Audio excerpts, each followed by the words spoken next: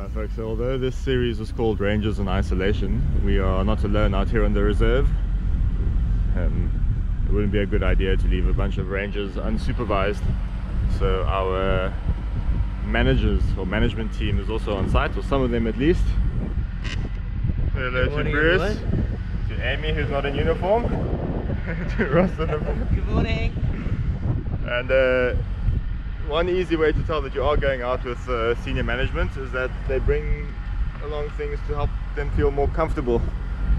They've become accustomed to office life and getting soft. To channel our inner guest experience. That's an excuse.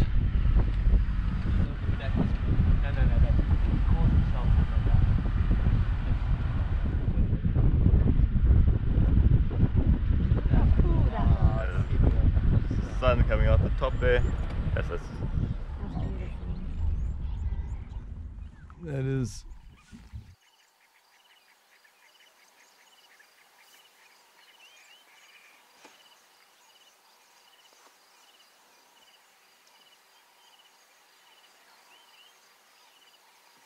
Alright folks, so just before we stopped to admire that sunrise, Amy spotted tracks of a lioness and then heard baboons barking. And the other vehicle that's out this morning found the Kambula Pride close to main camp, so sorry, close to MalaMala camp. So we'll switch over to that sighting quickly. Nick, why didn't we film an intro before you started filming the lions? Well, Mike, we found them pretty much first thing in the morning. I think we were still waking up. It was a little bit dark then as well, but yeah, right in front of camp here.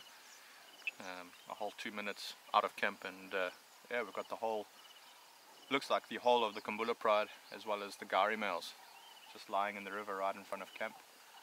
Spectacular sighting of them lying in the river with the sun rising. Have you ever seen any lions in the camp? It does happen from time to time, but like I said, normally once the camp goes quiet, so at night time, when everyone's in bed and the lights are off, you can sometimes get them coming through the camp, as we managed to capture on our camera traps in camp not too long ago. But for the most part, the lions tend to move past the camp rather than through it.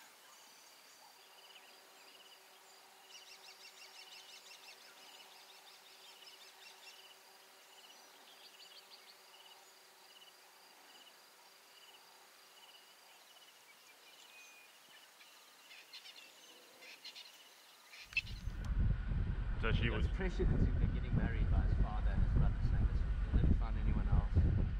That's what they said.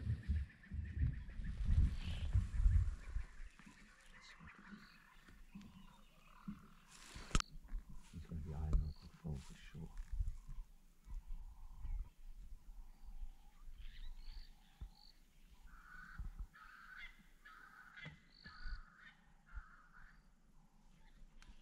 Don't you touch that baby zebra, I'll beat you. Oh, that stallion will hammer this.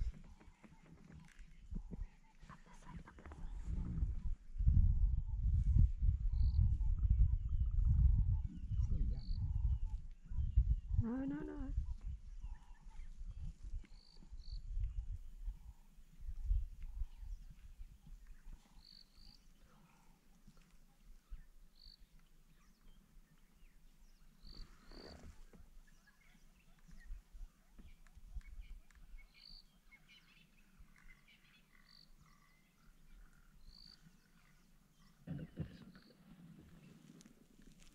Don't touch the baby.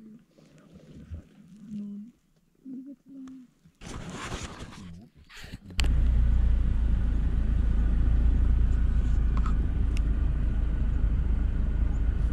There's a big one, yeah.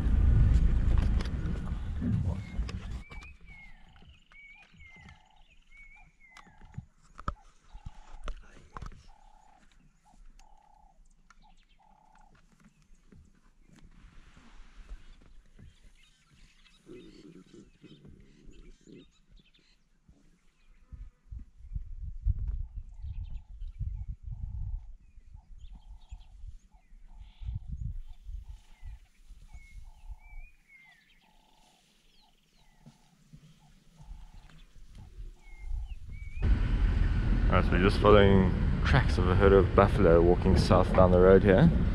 We are in Paradise Valley along the Chilahanga River, one of the most picturesque parts of the property.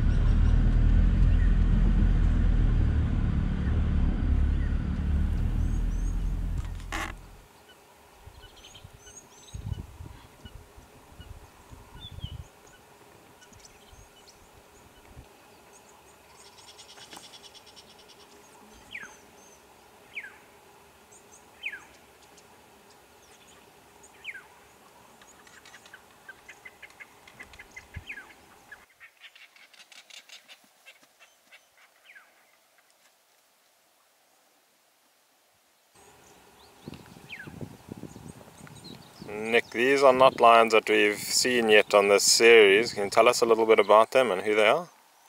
So Mike, we've got the Martley Pride, or Martley Lioness, and her 1 year, sort of 1 month old cub.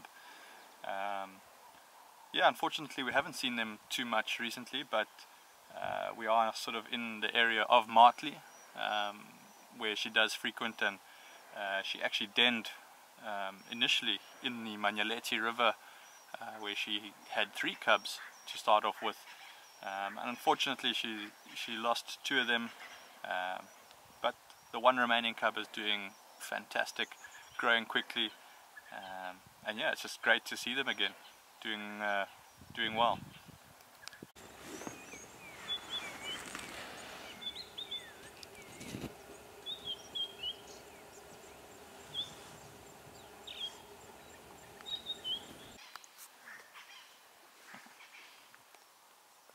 Nick, with there only being the one lioness here with her cub, would you still say it's a pride of lions? We refer to them as the Martley Pride, but it's only one. Yeah, we still refer to them as a pride. I mean, there is more than one of them. Her cub is a young female, so hopefully the daughter can get to adulthood, and they can continue to grow their pride. Hopefully, you know, they can stick together, produce some more cubs together, and slowly but surely rebuild their pride. So yeah, they are still considered a pride, even though they're just 2 of them. Nick, do you know who the father of the cub is? So Mike, the dominant males over the Martley Pride is also the Gari males. We saw them a bit earlier with the Kambula Pride. So male lions can be dominant over sometimes multiple prides, and in this case, yeah, the Gari males are the fathers of this this young female. Although they don't spend too much time with this lioness and her cub, they majority spend time with the Kambula Pride, but yeah, they would be the fathers.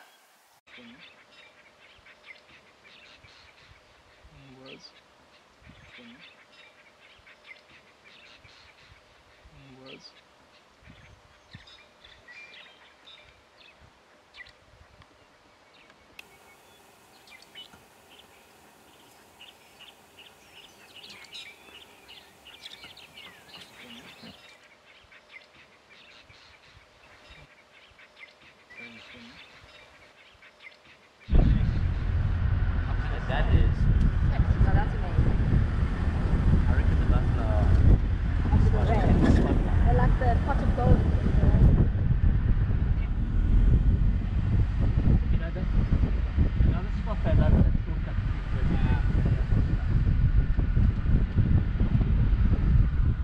they're actually walking on the road.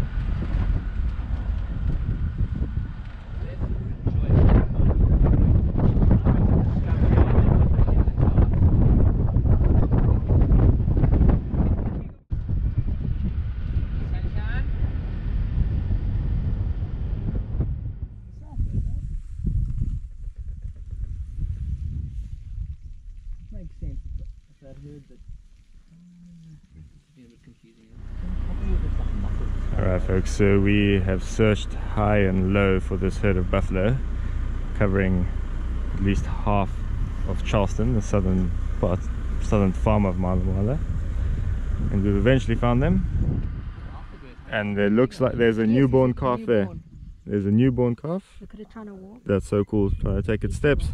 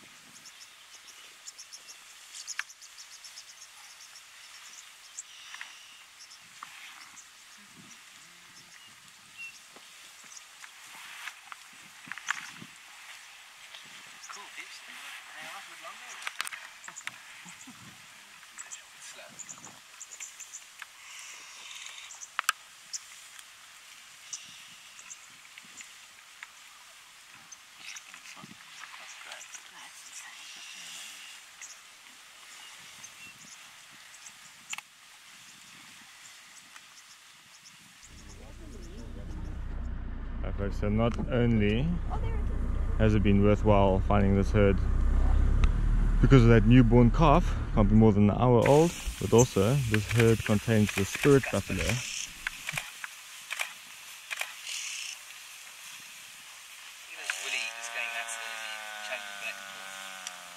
Do we know if Casper's a male or a female buffalo?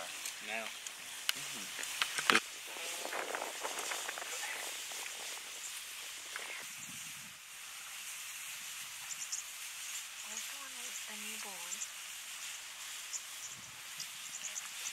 Just wants milk, eh? Got a bloody rash standing in the way.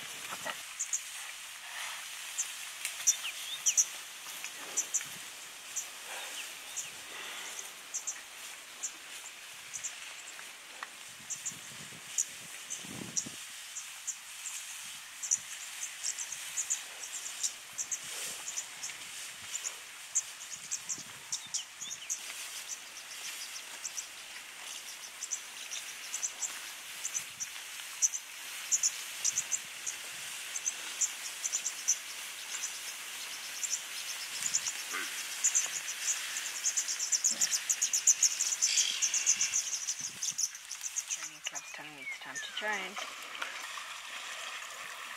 Why not? Jump and do some push-ups. Right away. Swap it, eh?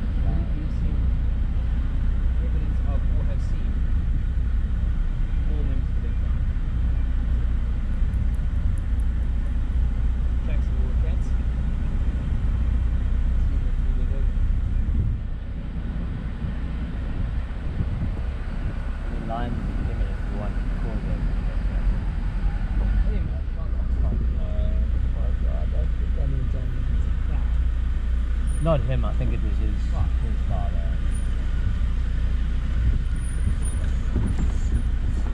What's going on?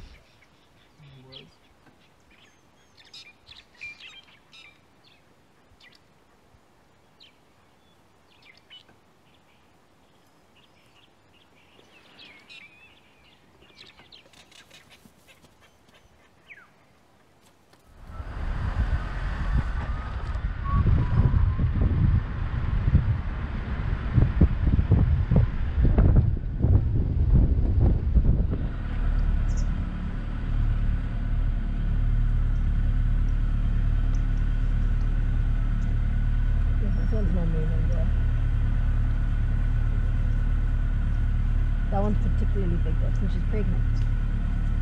Huh? He looks it. This is a decent sized herd. Look at this tiger boy. You is a mean looking guy. No, he looks nasty. She looks like he would take you out. Look how many flies are on.